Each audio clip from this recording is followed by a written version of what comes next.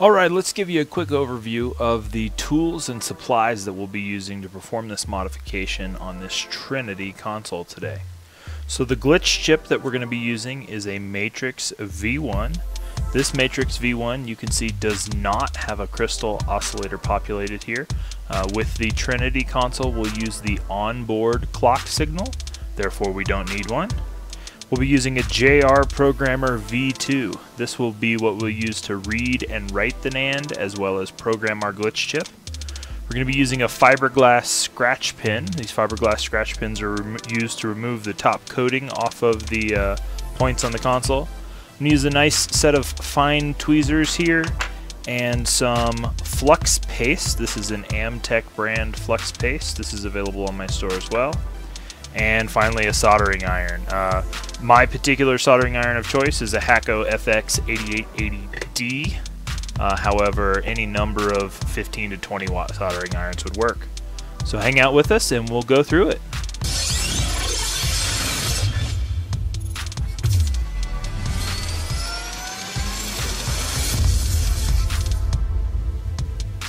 Alright, so the first thing we're going to do to the console is prepare it to have its NAND read.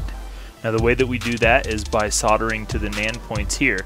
But before we get right into the physical hardware side, there's a few things I want to walk you through software-wise as far as how to get you set up and started here. So if you take a look at my upper monitor here real quick, what you can see is this is weekendmodder.com, store.weekendmodder.com, and here what you'll find is the Matrix Glitcher V1 without oscillator, which is what we said we're using.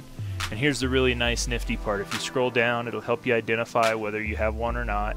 And then we actually have a video tutorial here as well as a full-blown CR4 Muffin Trinity install guide image. Now this install guide image walks through what connection points are necessary for the chip, but it doesn't quite cover what the NAND read-write points are. That is easily done from within JRunner, but you might have the question, where do I get JRunner from? So, just to show you real quick here, if you do a Google search, Weekend Modder JRunner download, the very first link here will bring you to a YouTube video by myself that has my JRunner package posted up in a raw mega link here. So if you just hit that mega link, you'll be brought over and you'll have a TWM JRunner package. Nice big hefty 270 megabyte download because it's got all of the timing files, all of the reference images, multiple dashboard versions. It's a really good set to go. So you download that guy, unzip it, right click run as administrator to launch your JRunner, and you'll have this handy dandy image. Now I also want to point out another good little reference site here. If you were trying to figure out what your console is in terms of, is it a Trinity, is it a Corona, I've recently created this decision tree, and it's kind of busy, but if you take a look, it's pretty easy to follow through here. So for this particular console, it looked visually like these here, a Slim S series. So we look at the manufacture date on it, and this one was manufactured 7 of 2011 or before, which makes it almost certainly a Trinity. Therefore, we're doing the CR4 Muffin. Now, we can physically look at the console now that it's opened and validate that it's a Trinity, but that was how we quickly can arrive to that decision here.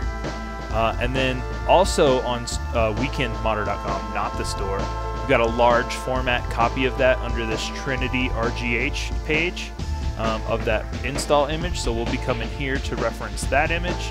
And then finally, I just want to show you that there will be a new version of the site going live here soon. Here's a quick little preview of what it looks like. And under the guide section, there will be an RGH Trinity option, and that will bring you to the same sort of information that's presented on this page. So you can get a Matrix V1 chip. We're going to use a JR programmer, but again, you could use a NANDX programmer, and then video tutorial guides here. You could also use a CoolRunner Rev C if you chose to, and that is posted here as well. So let's go ahead and get back to the console and again prepare this thing to have its NAND read. So to do that, what we'll do is take this fiberglass scratch pin and we're just going to gently rub it over these points. What you should notice is that the points go from kind of a dull color to a much more shiny coppery color, and it may be hard to tell in the video here, but side by side closely. Let's see if we can get the image to focus there. Yeah, you can see how much shinier the pads on the left are. And then now take a quick glance and then look after I do this. See how much shinier those points are becoming? There's actually a coating on top of these points that you're removing with this pen by doing this. And that really is going to help the solder adhere much better. So you can see how much brighter and shinier those points are. So what do we need to solder in order to read and write our NAND? For that, we'll pop back up real quick to the JRunner software.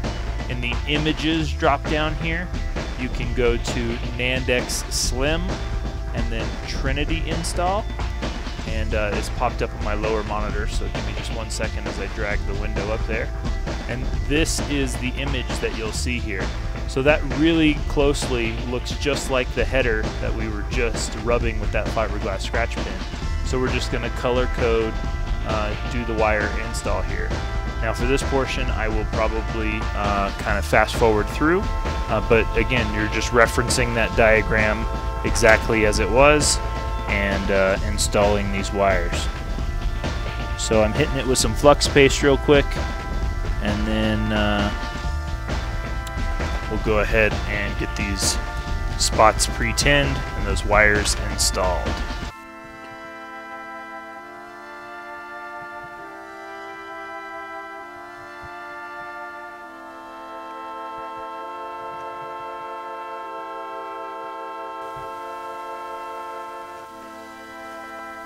Alright, now that we've got those pre-installed, I just want to point out real quick that the reason I install or I pre-tin 2 additional pads here and here, these two, is because those are going to be our power and ground. And if you take a look at our reference install image here, and we get that nice and zoomed in for you, you can see that we've got VCC here, which is our power, and ground here. So all I did was go ahead and pre-tin those spots as well to be ready for VCC and ground on the chip.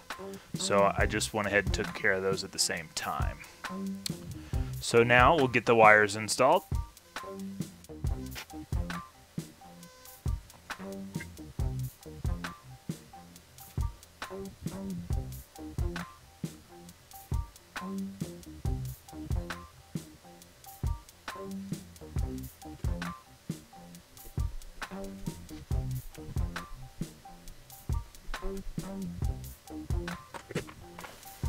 Alright, not the most beautiful installation, but these wires are essentially temporary. So what we're going to do now is set up our console to go ahead and read the NAND. So what we want to do is provide standby power to the console. So I'm going to go ahead and plug in power to the rear of it. And then I'm going to pull out my USB and hook up the JR programmer. Now the JR programmer does have a switch on it, and this is kind of important here. This switch here has to be to the left in order to read and write. If you look at this little section here, it says JTAG on one side and XSVF on the other. So on the left, it can interact with the header, the JTAG header, which is how you read and write the NAND, or to the right, it can program glitch chips, XSVF files. So we're reading and writing the NAND, so we want that switch position to be in the left. The other switch position down here is in the not bootloader position, so it's to the right. And then that's actually just a button, so we don't have to worry about that one. So we'll go ahead and plug in our JR programmer, for which there are drivers and instructions on my website. Go ahead and plug that into the cable here, and then there are exposed contacts on the back of this guy, so don't set it on anything metal. I like to set it on the plastic fan housing here. And we'll head up back to JRunner, and what we can do is we can recognize that we've got the JR programmer driver installed because we see the logo here. Without the JR programmer logo here, you know that you do not correctly have the driver installed. You can hit this query button, and what it should tell you is a valid flash config. Now here's a quick test. I'm going to do something for you. I'm going to disconnect my standby power, right? My standby power is no longer plugged in. Then I'm going to go back to JRunner, and I'm going to hit that query button again. What are you going to see? Look at this, flash config 0000. Now this could be an indicator of bad soldering, that you're not plugged in correctly as far as soldered to the motherboard, but it can also be an indicator that you don't have good standby power supplied to the console. So off camera here, I'm just going to re-plug in that standby power, and I'm going to recheck my query button. And look, I got a good flash config again, and I see Trinity here. So I'm going to go ahead and hit read NAND, and this thing's going to speed through 2 NAND reads because that's what I have selected. And while it's doing that, we'll go ahead and fast forward.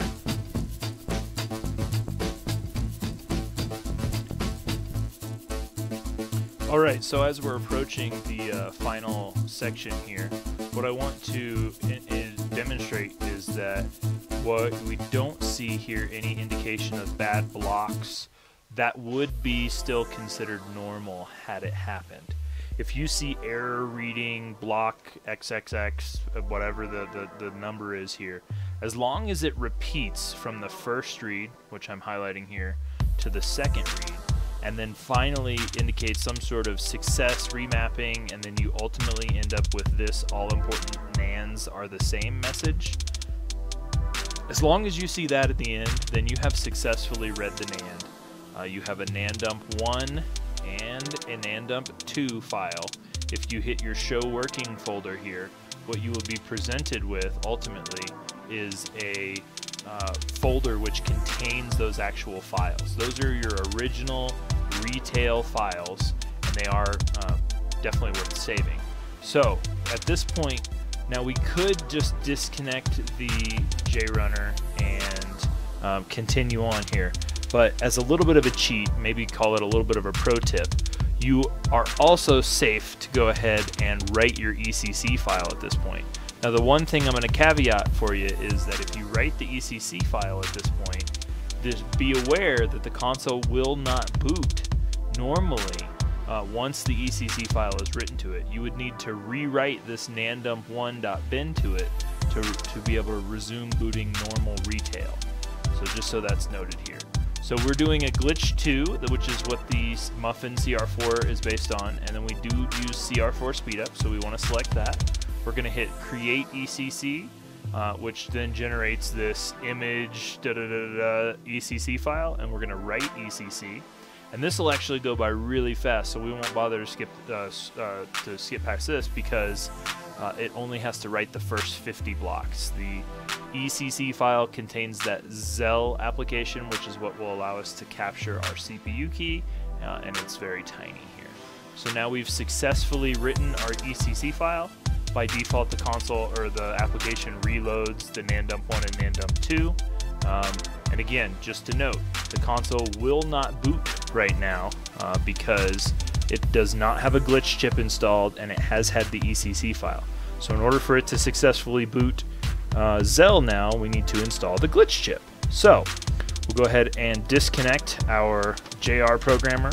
We'll disconnect power from our console, and we're actually going to slide that to the side for a second because what I want to do now is actually use the JR programmer, and while we have this easy access to the pins, go ahead and program the timing file that we're going to use to the glitch chip. Now I mentioned before this switch that the JR programmer needs to be in to the left in order to read and write NANDs, or to the right in order to and I'm holding it upside down again. To the left in order to read and write NANDs, and to the right to do XSVF functionality. So I like to switch that with the JR programmer unplugged. So I'll unplug it briefly. I'll move that position to the right, and then I'm going to re-plug it in. And then the cable that comes with the JR programmer for this purpose looks like so. I include a little bit of pin header with the purchase here so that you can shove that in the end and be able to insert that easily into the glitch chip to make connections, so you don't have to cut the end of these wires off and solder them to your chip or anything. You can actually just do it handy dandy like so. So this plug only fits in one of the slots, so plug it in where it fits. Go ahead and line up VCC to VCC. You know, they're all labeled here. It's pretty straightforward. So we'll go ahead and do that. And then I'm just applying ever so gentle pressure in this direction with my finger in order to force contact across all the pins here. And then we'll pop up into JRunner. We're going to click this Advanced and then Custom NAND CR Functions. It looks like my window capture isn't grabbing that, so let me go out to the main window here.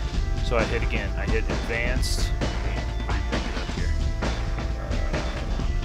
Advanced Custom NAND CR Functions, which pops up this little window. We're going to go to the XSVF functionality, which is the flash glitch chip functionality. We're going to click on the little device. Right now I've got Corona Muffin file selected. We're actually going to do Trinity Muffin file, and we do the 7.1 file. Now if you're looking for this, the page that we had open before on the, let's see, we'll hit the store from here, and then we'll go to Xbox Tools, we'll hit the Matrix without the oscillator, and then just so that everybody knows, you can find it. Here's the download file pack for the Muffin timings. You can go ahead and download them right there. So if you don't already have those timing files, this is the Muffin 7.1 Trinity, and then all you got to do is click this Run button, and then so we get a device not found here. Let's see. So that's telling me it's not happy about the JR programmer's condition. I'm just going to play with the switch, move it back and forth, unplug it and replug it in real quickly, and then I'm going to re-click this Run button. There we go. So Xilinx device not detected. I think it's maybe not making great connection. Here we go. Sending out packets, that's what we should see. So it sends out through here. On the chip, the light lights up. We get a success message here. I'm going to show you what that looks like on the chip itself and do it one more time. So here's me holding the cable. The blue light is lit up, and then I'm going to go ahead and click the program button on the, and we get a little bit of blinking going on, and ultimately we get this nice happy success ding out of JRunner. So there goes, our glitch chip is now successfully programmed. We've written our ECC file, so we're actually going to be done with the JR programmer until the very final step. We use it to read the NAND, we wrote the ECC file, we've programmed our glitch chip, so now what we need to do is actually install the glitch chip. So what you can do here is take a piece of electrical tape and kind of curl it around if you want. There is some exposed copper here, so I would be careful not to let that ground off on some points on the board here. What I have, because I do a whole bunch of this, is a roll of double-sided foam tape. So I just cut off a healthy little section of that and stick that to the back of this guy and peel that guy off. And see, this gives it a little bit of height too, raises it off of the board some for me. And when I install this one, I generally put him right here, just above the south bridge, kind of between the points for power and ground, and then through this hole where we're going to route a couple of cables as well. The reference images for what we're going to install here are back to that big nice guide that we have. So if you look at the store page, this is on there, or weekendmodder.com, it's here. But if you look, we've got each one of these pads that we're going to use labeled. So the first thing you notice is there's a little bridge that needs to be made here, and then we actually only use A, B, C, and E. D and F are left unpopulated. You also notice that in this particular chip that I built this image around, there is an oscillator on board. We do not need that oscillator. And then actually if we did have the oscillator present, just to throw this out there, you could still use that chip, but what you would want to do is this 0 ohm bridge that's in place right here between D and E, you would want to remove this resistor, which would disconnect power from the oscillator. thereby allowing you to use the onboard clock signal, which is what we're going to do because we have no oscillator, and that's actually preferred and what gives the better boot times here. So referencing this image, I'm going to go ahead and pre-tin the pads that I'm going to use and make that bridge. So getting in close here a little bit, I'm going to go ahead and build up some solder on this side, build up some solder on this side, and then a quick little movement kind of connects the two. Alright, VCC is our power, so we're going to want a pad of solder there. G and D is obviously ground. We're going to do A, which is going to be our RST signal. We're going to do B, which is going to be our post signal. We're going to do C, which is the clock signal. And then finally we're going to do E, which goes to that DB2G3 point. So those are the pads that we're going to use. D and F can be left untinned because we will not make use of those pads. So the first ones that I like to wire up are just power and ground, real nice and easy. So ground is this guy here. So get it in the view here. Ground is this guy here. So you can see I'll just melt that pad, insert my wire. Now yes, I realize I'm using a red wire for ground. The color of the wire does not matter. I just happen to have a lot of this wire. So use whatever kind of wire you want here. You don't want to go too crazy thin on the power and ground wires. I mean, Kynar might be acceptable technically, but just be cautious. If you're going to make the choice, you've only got a few thick wires, use them on power and ground. Alright, so this one is our 3V 3 pad, aka our VCC power, and this is a little longer than we need, so I'm just going to kind of line it up, trim it out, strip some off the end here, and we have successfully installed 2 of our wires. Alright, so now A, the next point that we're going to use is our RST signal. And RST is the reset clock signal. And what we can do with this is we can, per our reference image, go right up to this little bitty resistor and go to the top side of it right there. However, let me point out to you,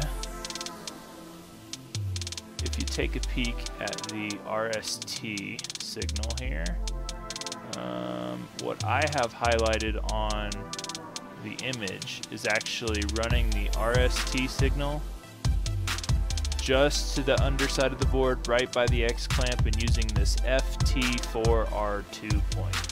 And this is going to provide, in my opinion, very, very similar boot times, if not exactly the same, and be a much safer spot for most beginners to solder to.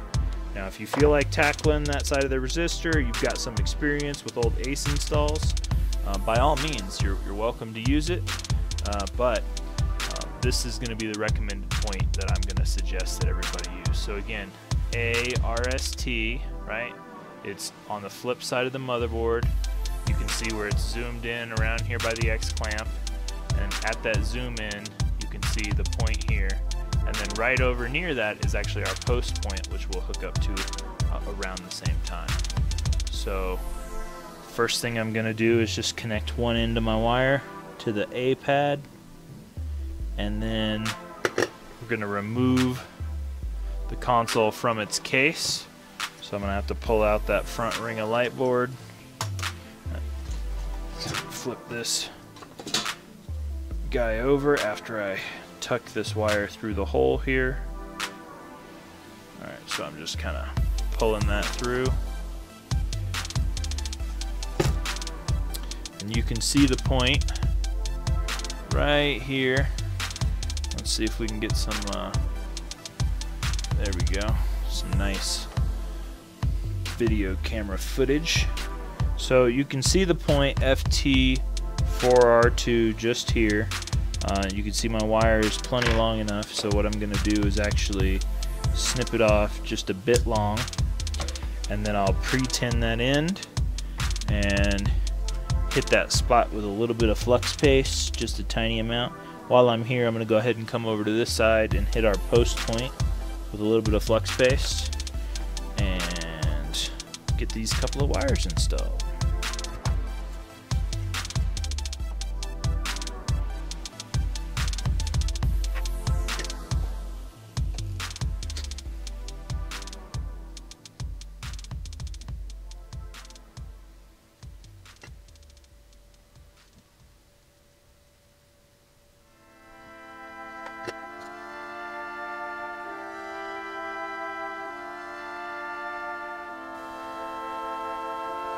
Alright, now that I've got both those wires installed, we don't actually have the C, the post wire, excuse me, B, the post wire, attached to anything here. But I'm going to go ahead and apply a little bit of hot glue back away from the point, but on the wires. And the reason for that is, if we accidentally tug a little too hard on these wires from the top side, I would rather be tugging against a little pile of hot glue rather than accidentally rip the points off of the motherboard and do some real damage here. So we ran the wire to A already. That post point is going to go to B here. So let's go ahead and trim that guy.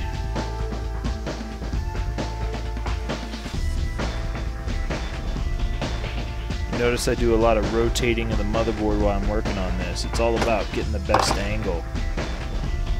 So feel free to do the same with your own install. There's no reason to be rigid about where you leave it. Do what allows you the best access to your point. Alright, so C is our point where we go to the onboard clock signal. And this wire, we're going to need one to be a little bit longer, because we're actually going to route it a bit of a different direction here. So instead of routing towards this hole, what I'm going to do is I'm going to route over here towards this guy. So I've got a wire with a little bit of length on it, and I'm going to go ahead and tack that down to pad C.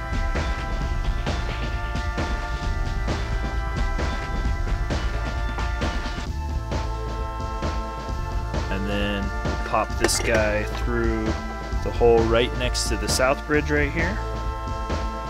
And then I'm just reach up underneath the board and pull her through.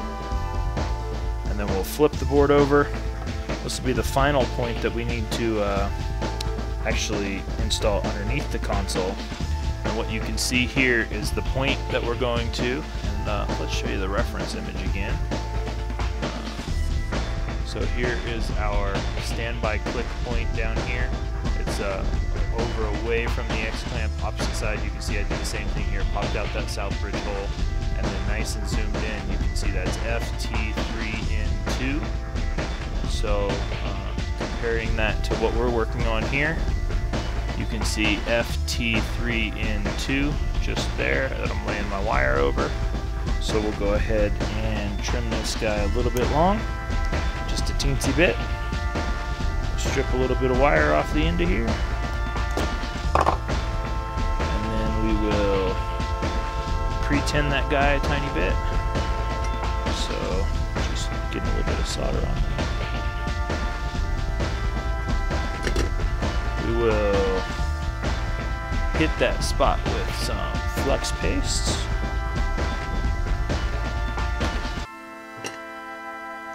Get a little bit of solder built up on it if possible. Just get it nice and ready. Then we'll just hold the wire right over it and tack her down.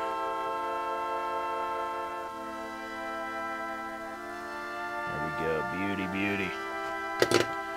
Alright, clean up our little puddle of flux paste.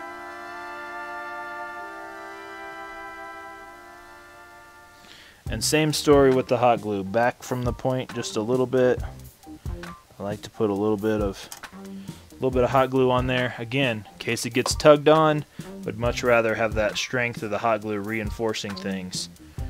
Alright, and then the last wire, we're literally at the last wire already, can you believe it? Is actually going to route from point E to the DG or DB2G3 point all the way down here. So let's show you that reference image here as well. So reference image points that out on the top side up here. You can see run from the chip down to the front of the motherboard, and then that expands out over here. So you can see DB2G3 is our point. So on the console itself, what we're looking at there is from here, right, from E all the way down to this guy right here, DB2G3, just in front of that capacitor on the front edge there. So we're going to need a wire long enough to stretch that distance from the console up there, and that's one that I often have to trim off of an uncut bundle of wire, because I don't have all that many long pieces of wire laying around. Alright, so we got a nice little piece of wire there. We'll trim it up. Let me just give you guys a little better view. Trim a little off each end.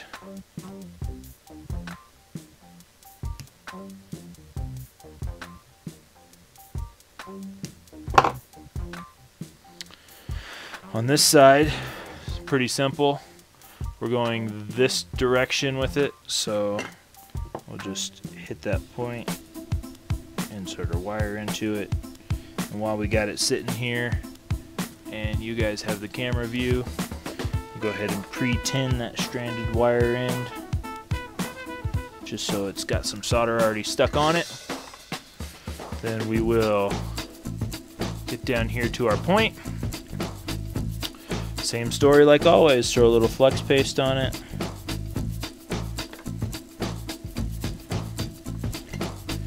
Hit it with a little bit of solder. Get it ready.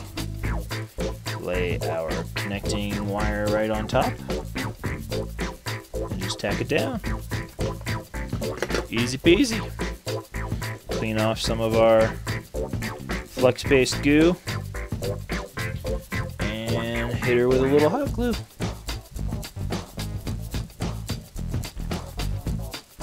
No problemo. Now technically, we are done with the installation. The console has all of the necessary wires installed to the glitch chip. It has the ECC file written to it. So what we're going to be able to do now is go ahead and reinsert it into the housing. We'll go ahead and reinsert that ring-a-light board at the front, and what we can do is plug in power, plug in our HDMI, and because I'm lazy, we'll take a Ethernet cable that runs back to my router, plug that in too. That's going to allow us to pull in the CPU key over the IP address rather than needing to manually type it out, anything like that. So, we are set to actually go ahead and attempt to glitch this thing. I'm going to use my little infrared remote, press power, we should see some pulsing, and then hopefully we'll get a happy little boot symbol, which we do, that's great. And we should actually see Zell on screen here. There we go. So Zell boots up, you see this network init, a network initialize. It's getting an IP address from my network.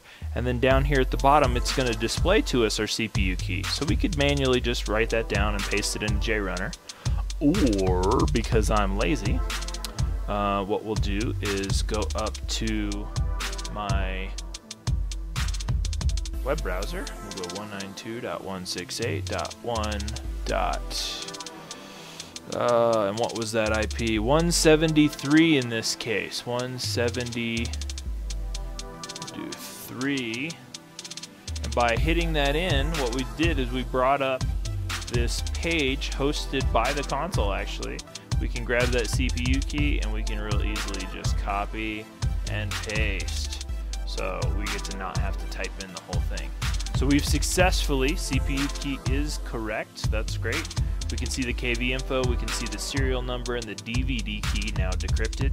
We want to make sure glitch 2 is still selected, CR4 is still selected, and we can go ahead and hit this create XE build image.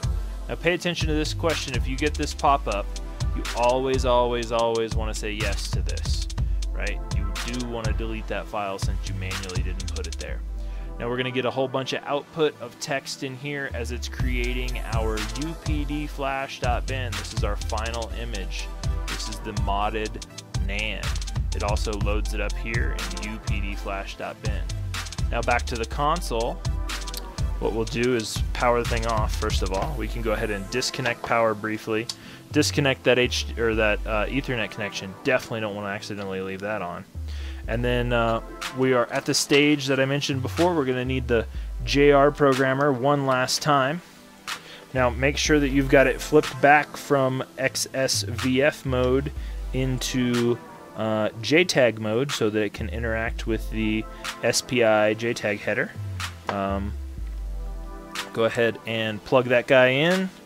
Plug in the header into the where we soldered it in before to read and write the NAND. And reconnect our standby power. And what we can do now, or our last step, will be to pop into JRunner and hit our write NAND button. That's going to write this updflash.bin file, which will take about as long as it took for each of the original reads, so we'll skip through that as well.